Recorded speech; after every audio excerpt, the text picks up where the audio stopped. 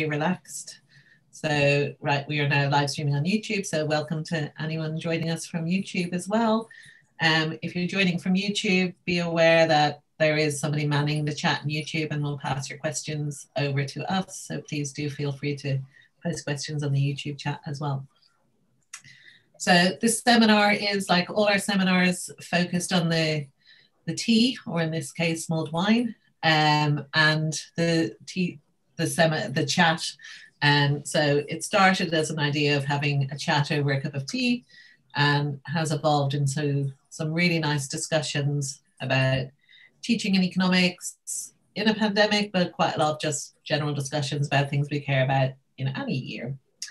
And this year, I'm delighted to welcome Margaret Layton from St. Andrews, Prama Chowdhury from UCL, and Dimitra Petropoulou from LSE, and Annika Johnson from Bristol, who have all bravely embraced undertaking a first-year project online. I think Margaret's the only one who it was the first time doing the first-year challenge for at all. Everyone else had done it before, so had to adapt. So I'm not going to say much more. I'll let them introduce what they're doing.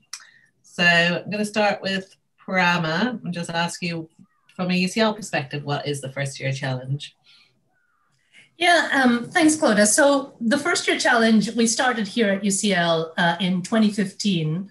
So yeah, I didn't realize that we were on our completed 5 years, on our 6th year. And the idea was to do 3 things. So first of all, to bring our students together. So we have big cohort, plus we're in the middle, like our friends at the LSE, also of a bustling city. So building community doesn't always happen very easily. And obviously we have students from around the world. So first of all, to build that community from the very beginning of the students' university experience. Secondly, to introduce them to London, which would be their home, their learning environment, and to UCL, so the area around Bloomsbury where UCL is.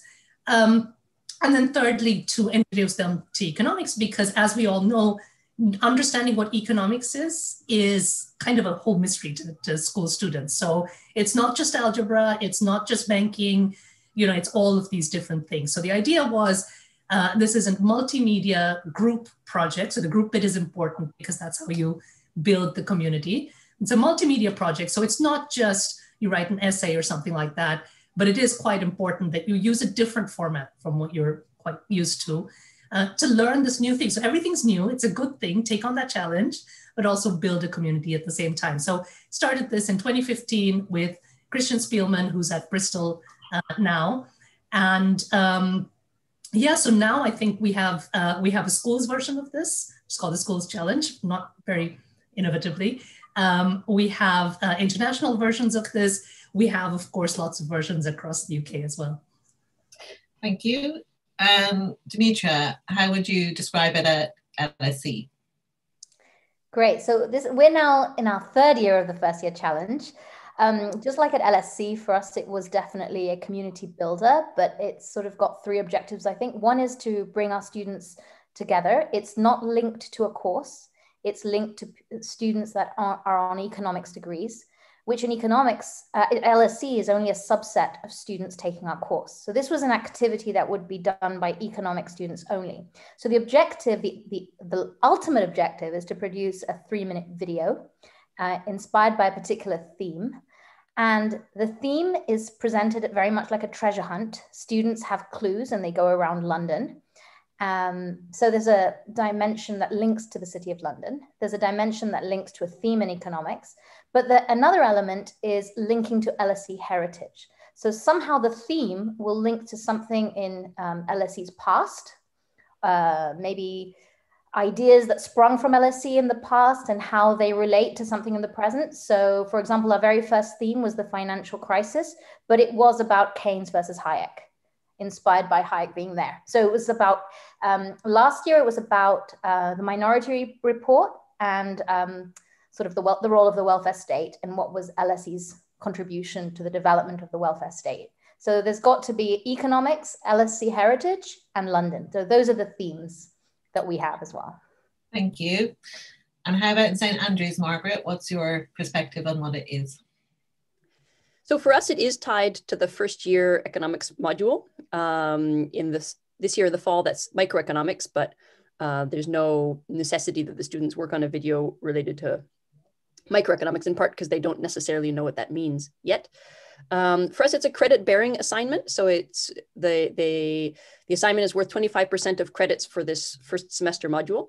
It starts in the first week. Students are put into groups in their tutorials in the first week, at least. Well, we did that this year. Normally, we didn't have tutorials in the first week, so that was a bit of a challenge, but we did that this year, and they had 5 weeks to work on it and submitted it at the end of their 5th week. I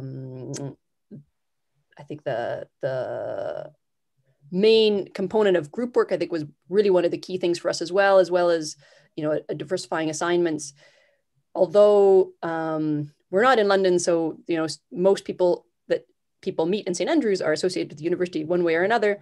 We did find that students in economics made friends outside of economics in their 1st and 2nd year. And when they formally entered economics in their 3rd year, they didn't really know other people in economics. So we're trying to fight that by creating community right from the outset with the 1st year students.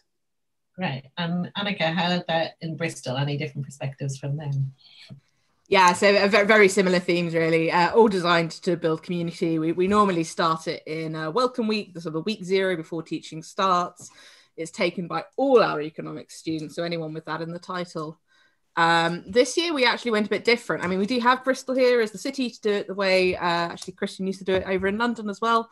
This year, with the Black Lives Matter protests and the fall of the Colston statue in Bristol becoming world famous, that became the focal point for the report, so for the video. So it was, everybody had the theme of racism and inequality in Bristol and economics, and trying to use those 3 things to say something sensible, interesting, and make a thoughtful video on the matter.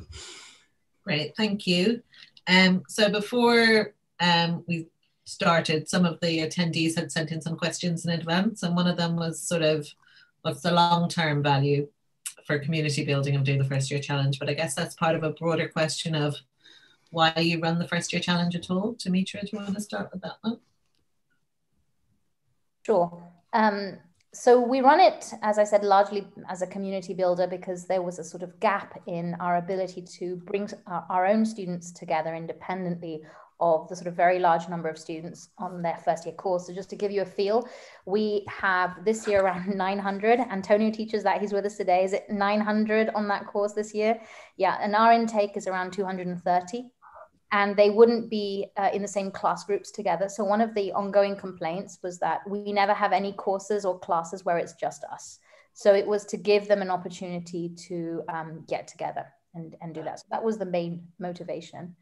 And get them to start, and because also at LSC, the introduction to their studies is highly linked to mathematics and statistics and can be a little dry. It's about getting them to think about economics and its current applications as well. So sort of trying to get them to be thinkers, you know, a little bit if possible, you know. Yeah. Oh, and one more thing I should mention, we link it to their academic mentor, which is like the personal tutor. So the groups, so it's an opportunity to create a talking point on which to relate to your, to the person who supervises you over the course of your degree, rather than just, you know, what courses are you taking? So that was a key element of it. Excellent, thank you.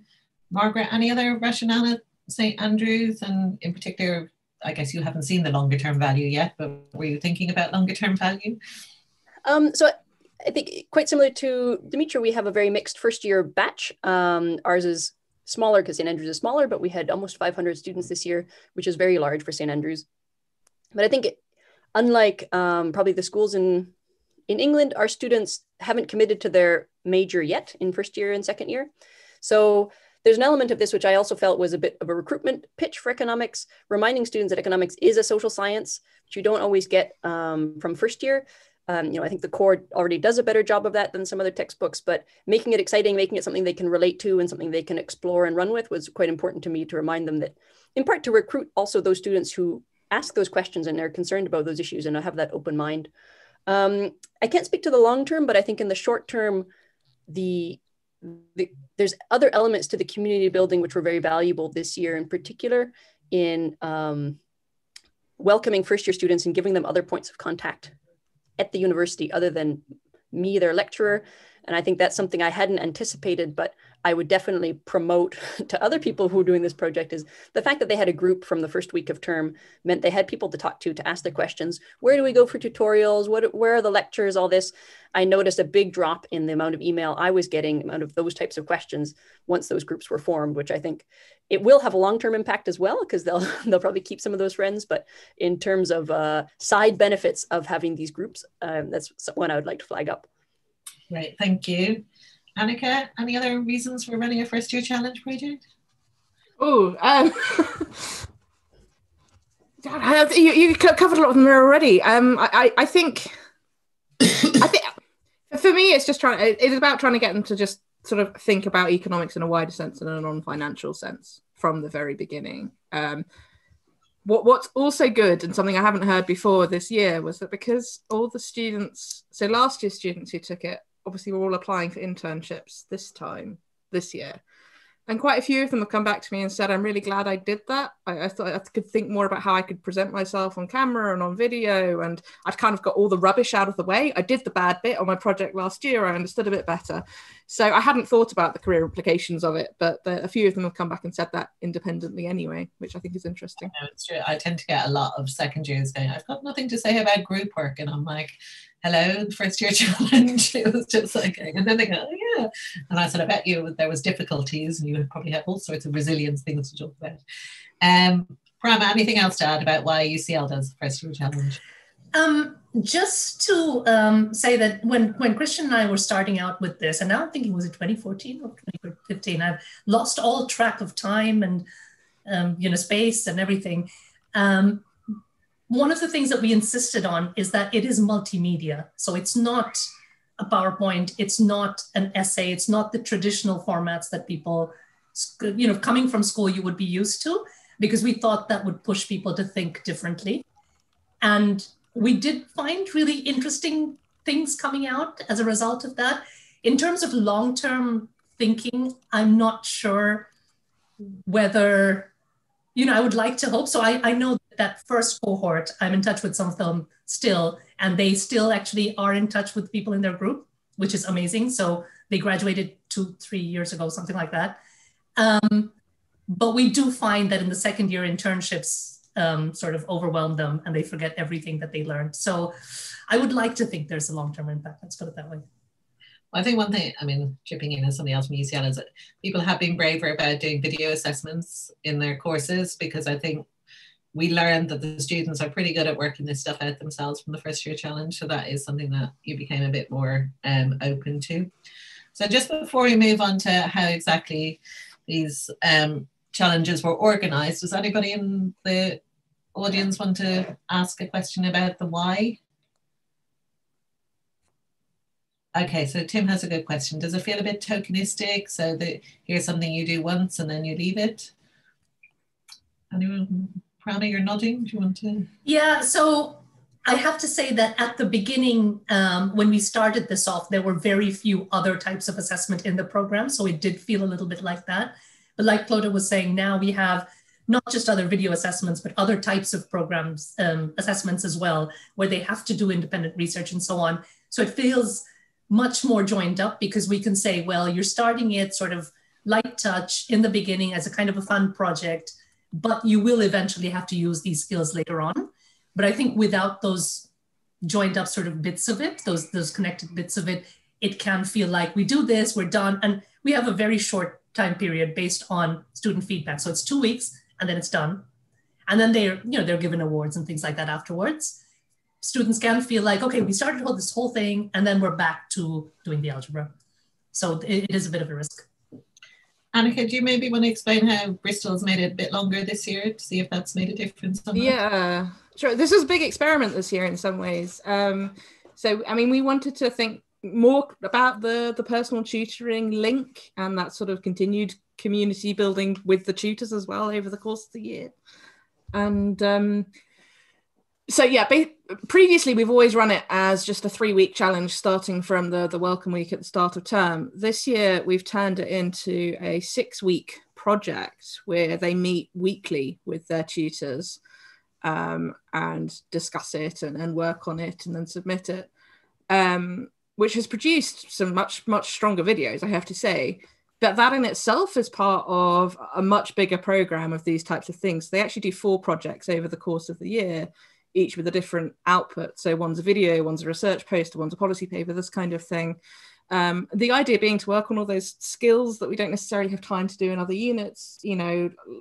So it's got personal tutoring elements like, you know, speaking to each other and team building, but it's also got all the stuff you can get out, like how to reference, how to structure, how to upload something, how, you know, all the sort of the little things. It kind of gives them a chance to do that whilst talking to each other. So yeah, we've kind of gone for it full on this year. So Pravin, do you want to answer the schools challenge question in the chat maybe?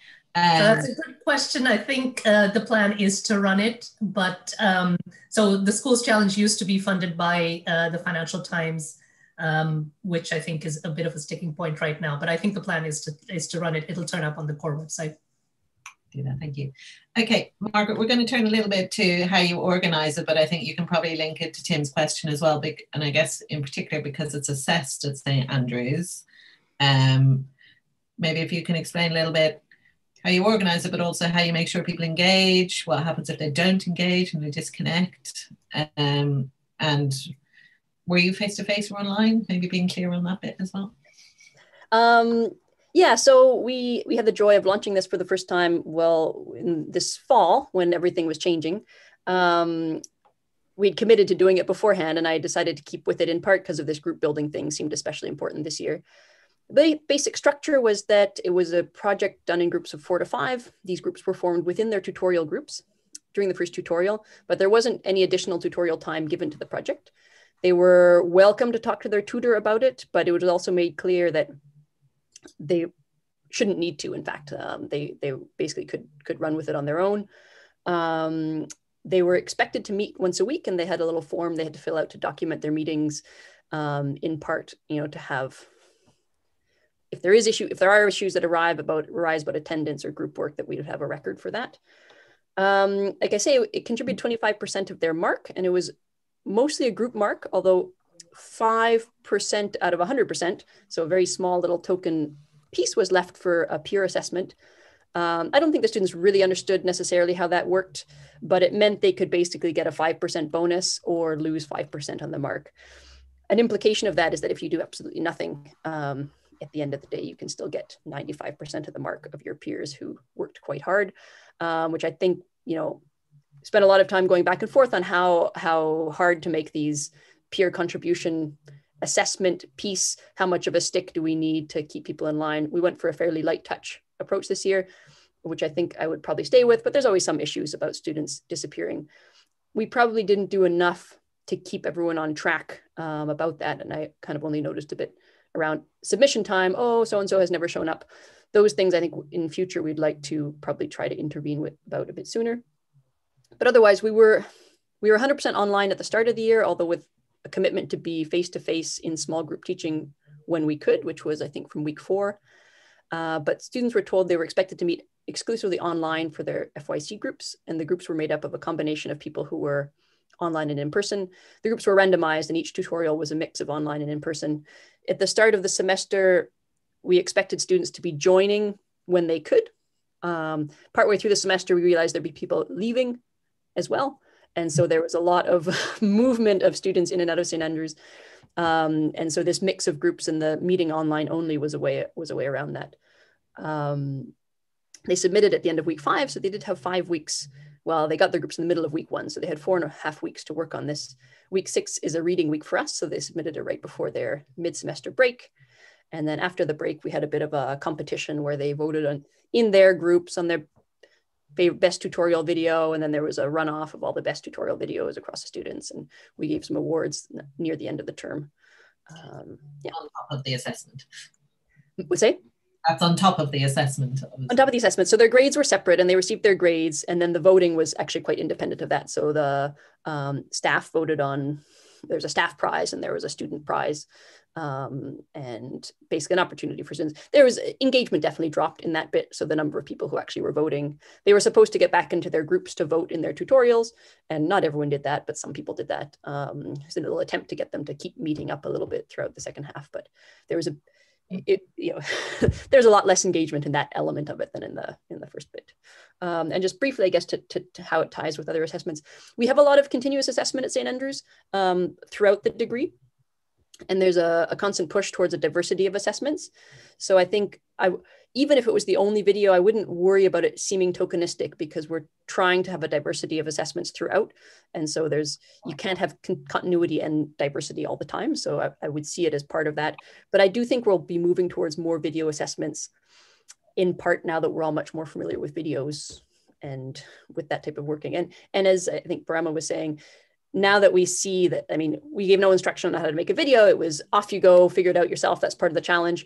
Now that we've shown that can work at first year, I think there'll be a lot more courage amongst others to try the same thing, knowing that we don't actually have to teach them how to do this. They figure it out.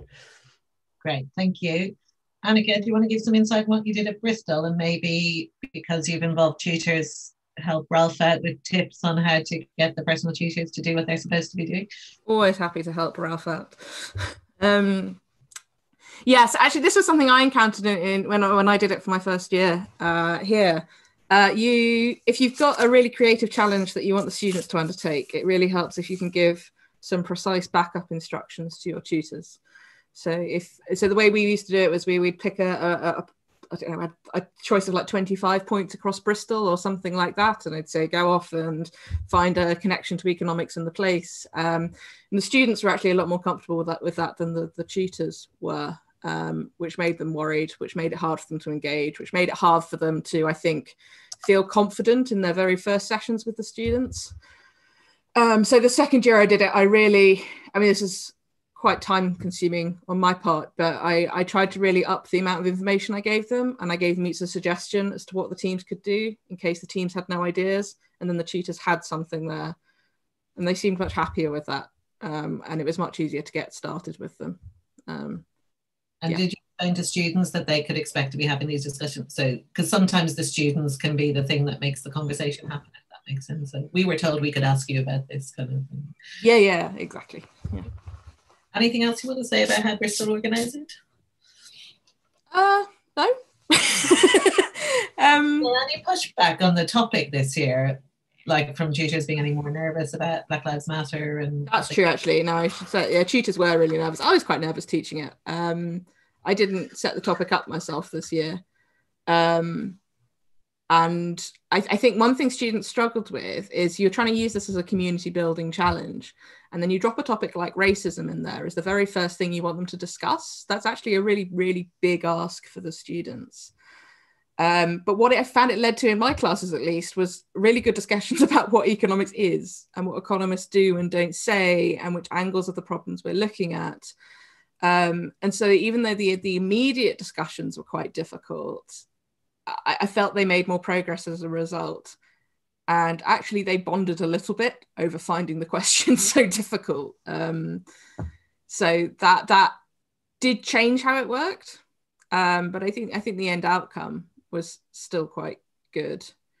It also felt like something we couldn't ignore. You know, if you ask them to connect economics to a point in Bristol, everything links back to, if not Edward Colston, then another famous figure, and the slave trade. It's really, really hard to get away from, and to sort of just wash over that and ignore it, that doesn't work either. So in a way, like, addressing the problem head on helped with that.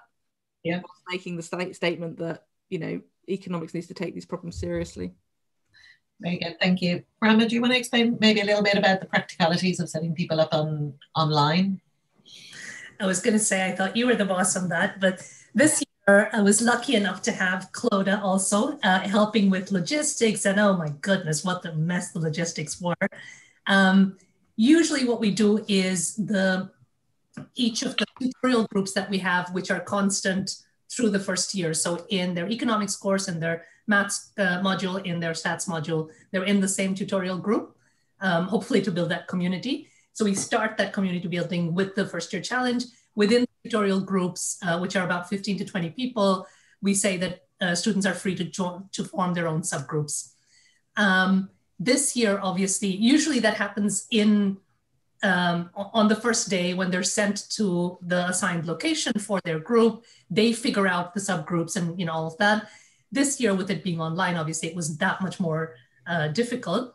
So we set up everything on Teams. So each tutorial group, which is 15 to 20 people, had a separate channel on the first year challenge Teams.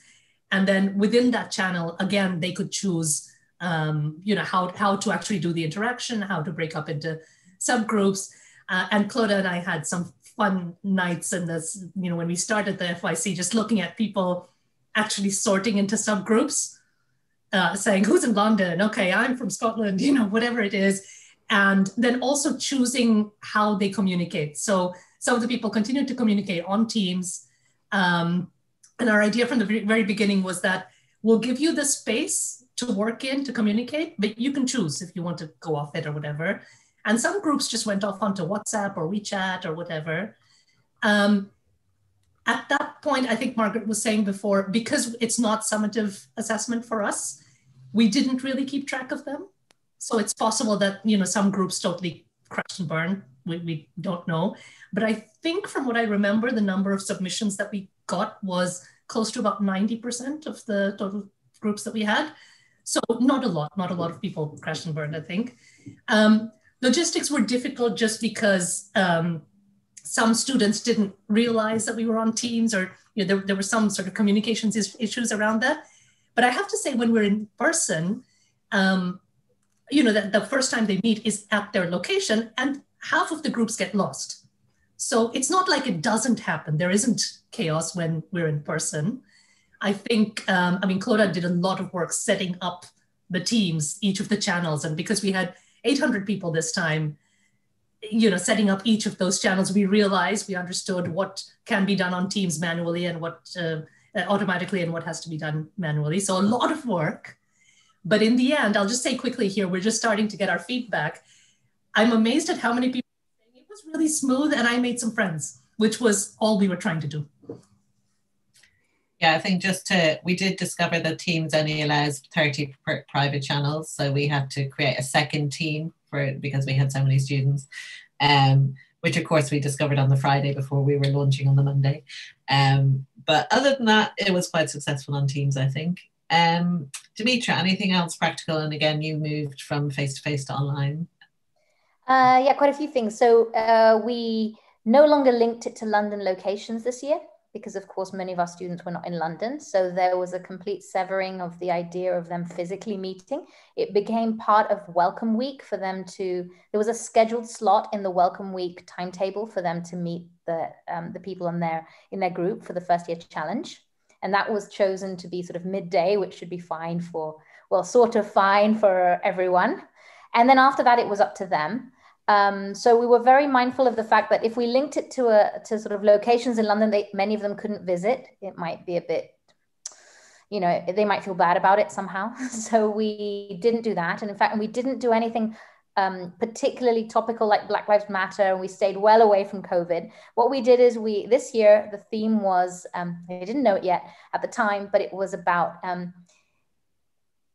we gave them the sum of money that it took to be a student at the launch of LSC 125 years ago, asked them to come up with an investment plan, and then based on the money that they reap at the end of their investment plan of 125 years, what would they invest in the future? So it was very much about investment and the future, very forward looking, but also heritage, as I said. So it was a bit weird. Now, the thing we do though, which we did this year, is we have little milestones along the way. So when they meet, they have to come up with a team name. They have to do like a screenshot.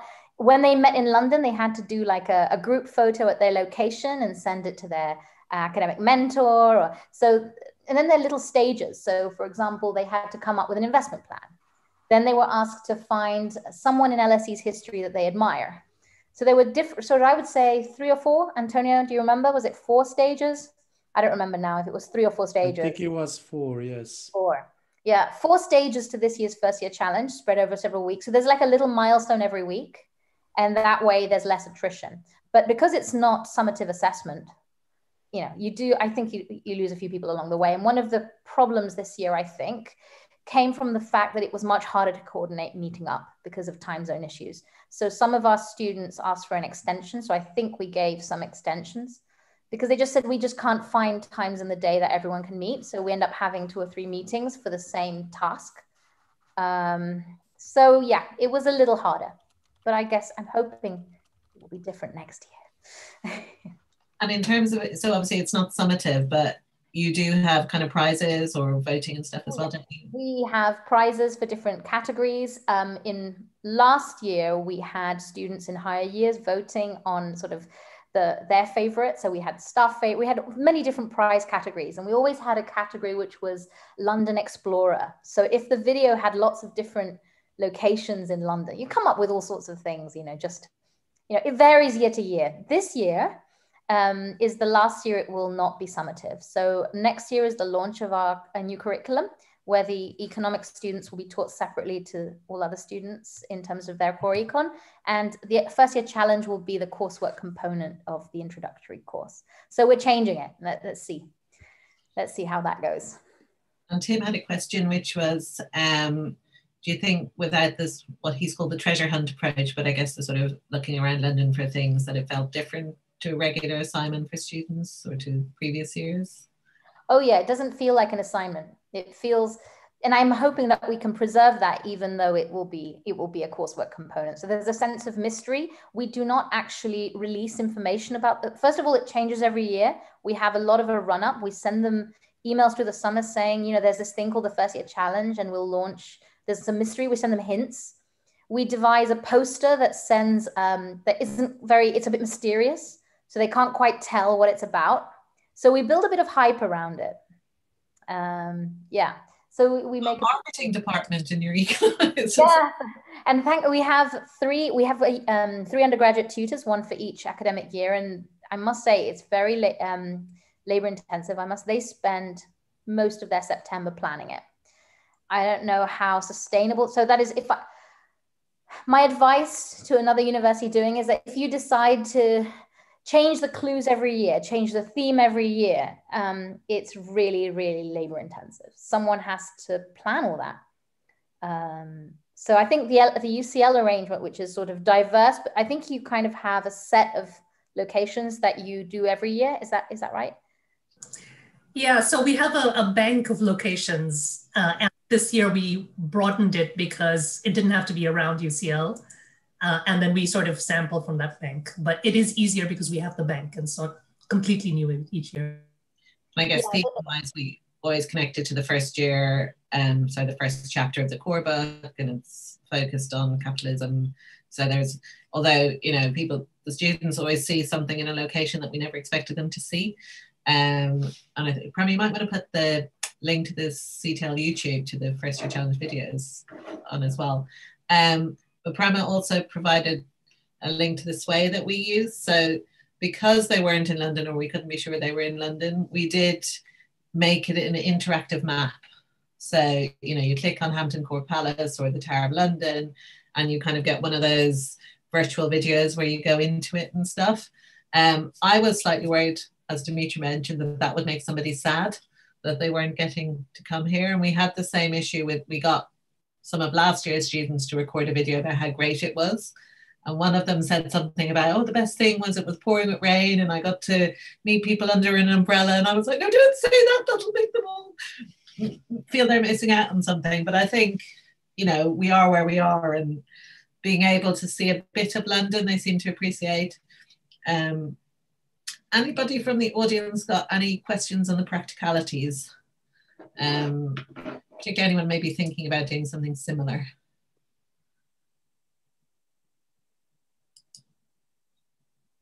No, it may be worth emphasizing that obviously the way this has traveled was, obviously Bristol's had Christian move from UCL to Bristol and bring ideas. we talked to Margaret quite early on in her thinking. Demetra, did you get the idea from somewhere else, or was just developing as something that, because obviously your students are very similar to ours and need that international connection?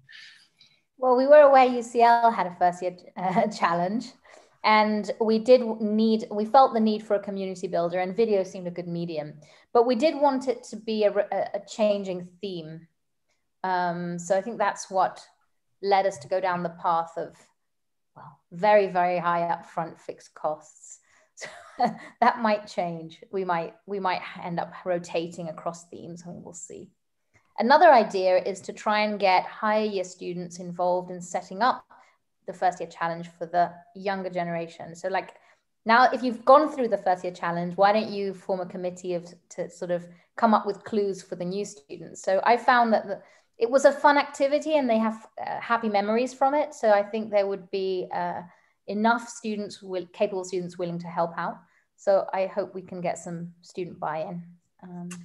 So just to add to that, our first year, we had some funds to actually hire an older student to select, take pictures of select locations. And then this year, again, we were able to hire 2 students, older student who had done it previous year, to help us set up the sway that I've put in there and so on. And I mean, we couldn't have done it without them, for sure. So, I mean, it would be great if we could sort of expand that a lot. I mean, a lot of the work still stays with us, but the input of the students was invaluable. Can you have a question? Sure. I have a question, if it's all right. Yeah, please do. Oh, sorry, the audio went a bit weird after a moment.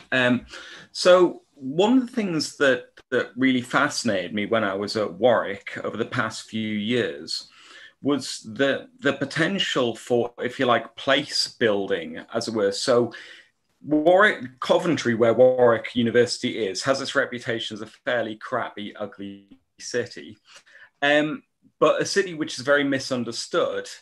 And I often wondered about ways in which I could encourage my students to engage with the city in which they were studying in such a way that actually the city reveals itself to the students, and they get a much better understanding about the challenges facing people in the city. And I was wondering, especially for, I guess, I mean, Bristol and London are Bristol and London, but I was wondering whether for St Andrews, whether or not actually, if Margaret mentioned the idea that St Andrews is just a university town or a university city, but it must have another side. And does the challenge in St Andrews help students dig a bit deeper into that town in which they're studying? Great question, Tim. And I would say at the current version of the first year challenge that I've done, it doesn't at all, because I took the very lazy route of not having a theme. I mean, I took the default theme of capitalism, inequality, and growth, and I just let the students run with that. I was very intimidated by the challenge of finding meaningful places and making those connections all by myself, since I'm a team of 1 more or less for the first year challenge.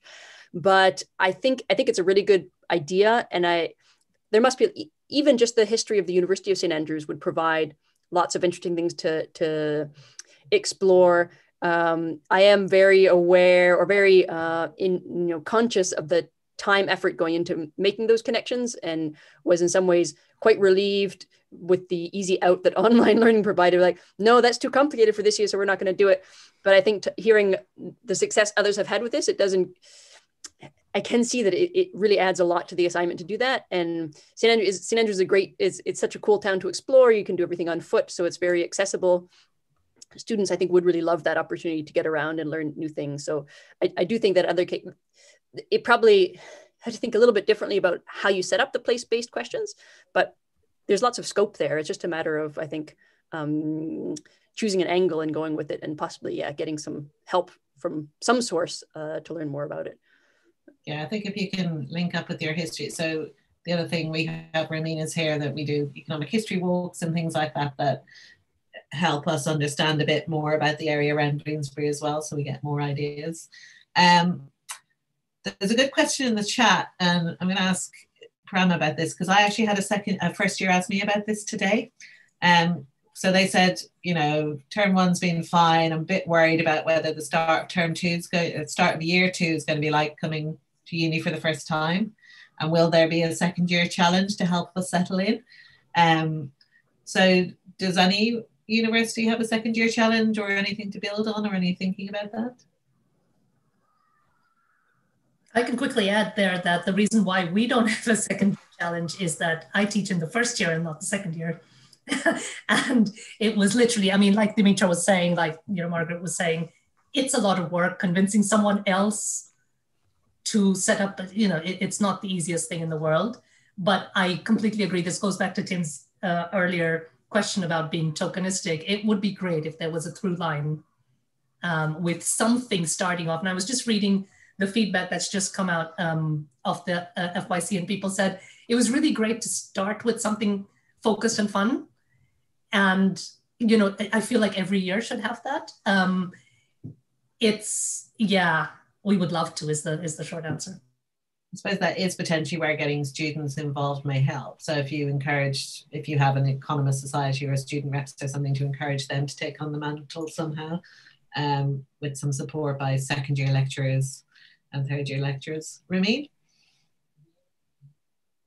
Actually, going back to Tim's point, it is more of a comment. You know, how can you expand this to other cities that don't have a history of Bristol and London?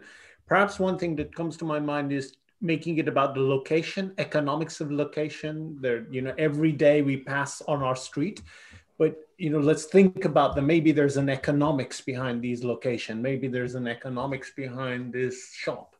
That's one thing that comes to my mind, because essentially I do the same thing, economics walk in. I have to think about the universality of this, how this can be potentially extended to other places. And one thing that comes to my mind is really about making economics object oriented.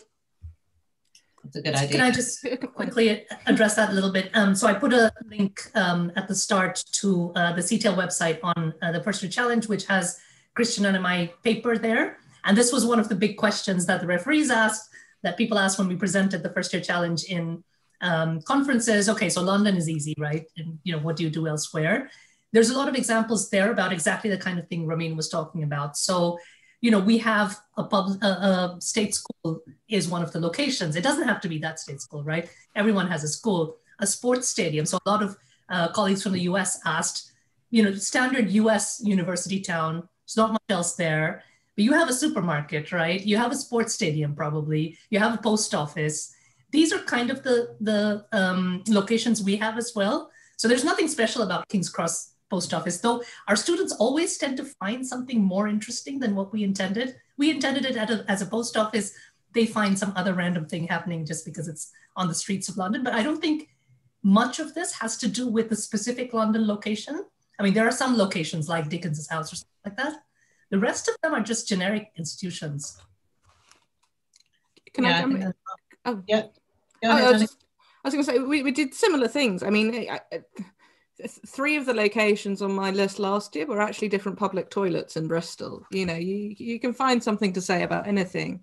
But we've also done challenges in the past, sort of like follow-up ones almost, during reading weeks when lots of people have still been around, but half the cohort's gone back home, where we've encouraged them to go slightly further away from the university, like maybe a couple, sort of 1 to 2 hours walk from where we would normally teach them, and do a lot just sort of speaking to people, talking to people in like food banks, or looking at regions of the city they wouldn't ordinarily go about in their ordinary sort of lives, and thinking about, you know, big questions like inequality and things like that as well.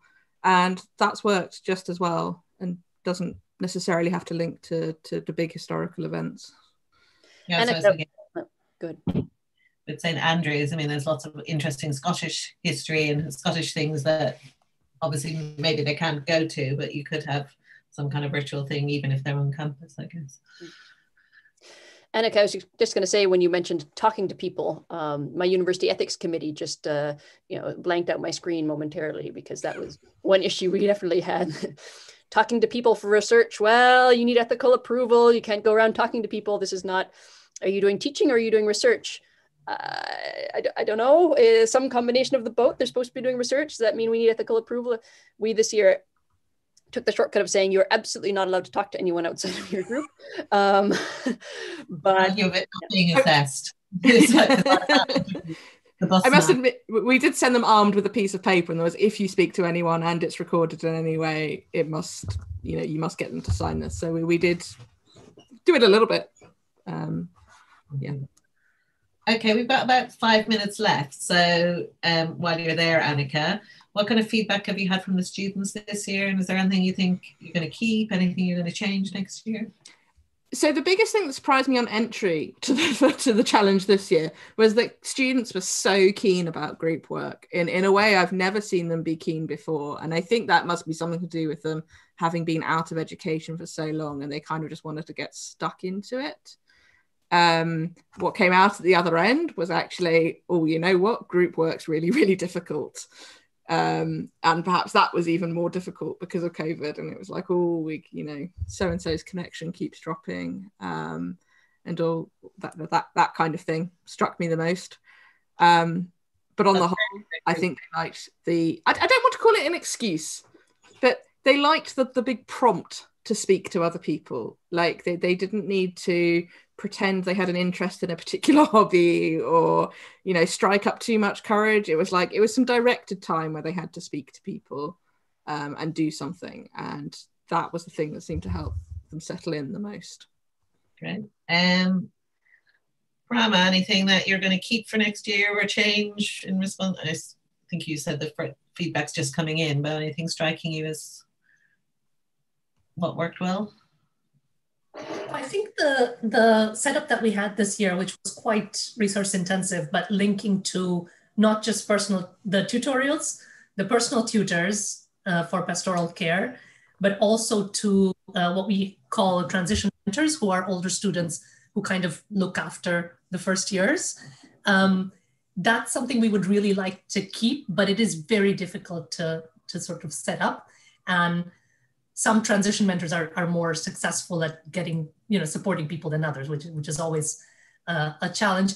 The one thing that I saw in the feedback, which was interesting, was people recognizing, and I haven't seen this before, so maybe this is different for the same reasons that Annika said, people recognizing that, you need a critical mass of people to be enthusiastic and participate. I've seen several comments like that to say, I was just unlucky. I was the only one putting in, there were only a couple of people, not enough people to get it moving.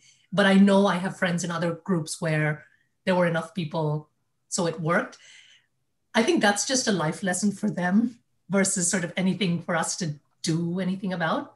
But it might be a good idea next year to, when we do the videos of people who've gone through it this year, to bring that out and say, that's one of the lessons that you get out of this, which will be helpful later on. Thank you. Dimitri, any feedback from your students? You've already mentioned the upfront fixed cost and how you might reduce that. Yes, one of the things is the timing of things. So this year, I found that students that were overseas incredibly valued very much the opportunity to interact with others. But then what some of the students were telling us, well, in the beginning, we thought it was great, but then because of lockdown and stuff, or self-isolation in different halls of residence, we created really strong friendship groups in our halls. And those new friendship groups supplanted the friendship groups, those sort of Zoom friendship groups that were, so in the first couple of weeks, we didn't know anyone, but then we got to know someone, and then it got a little bit tedious having to do this. And also because there was such an intensive drive to create study groups in every single course this year. So students were put in study groups as the standard practice for all core courses in economics. And I think that was also true in maths and stats. So for every course, they had a separate group to work in. So there's some costs to that, right? So I think next year, because these students are going to be taught separately, they could have like a fixed grouping. Yeah, I think that could help to think about the coordination costs if you have overlapping groups. So we have done that. We've linked the maths, stats, and economics tutorial group. Their first year challenge comes from that. So they're a subgroup of the same bigger group, and it's the same personal tutor group. Margaret, anything to add on student feedback? And then Ramin, I'll let you ask your question. So I think I was struck by by the benefits and the cost or the risks associated with the group work at the end of the day. I think for most students, so for some students it was amazing and they'll probably keep really good friends for a very long time. On average for students, I think it was good to have this other community to reach out to right from the outset. But I do feel that for those few students who are really motivated but get stuck in a very unmotivated group, it can be quite a negative shock at the start of their university year. And I do wonder about ways of protecting those students a little bit. I think the benefits outweigh the cost on a whole, but I am thinking of, ways of, offering really motivated students an out of their group. If it's really not working for them, they can do it on their own, and having some a bit of interceding early on to maybe break up really unproductive groups, just so that it doesn't demoralize those motivated students who get stuck. In a group of 4 or 5, it can happen that you're with 3 people who really don't care, and that, I think that could have a really negative long-term impact on that student who does care, right? So thinking a bit about that. On the whole, I think the benefits of the group work were huge for our students, and I'll be curious to see. I worry a bit about my colleagues teaching next semester and next year. The students arrive and say, we had so much fun in micro, why aren't we doing fun group work in this module? We'll see. We'll see how that goes. I think on the student, so I've been toying with the idea of having a secondary market in my groups in my course, actually, so that if there's a point where there's almost 3 individuals suffering in 3 separate groups, well, why can't they work together?